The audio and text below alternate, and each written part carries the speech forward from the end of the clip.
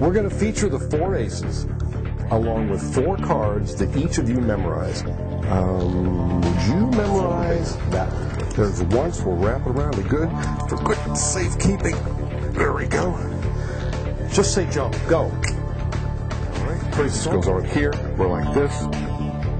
Here's how it should look in performance. You're just like this. You definitely see the ring is on there. The bands are behind one another. Would you reach in and hold your ring for me? Good. You should be able to see that's on there from every angle. But in an instant, they'll actually penetrate right through the ring.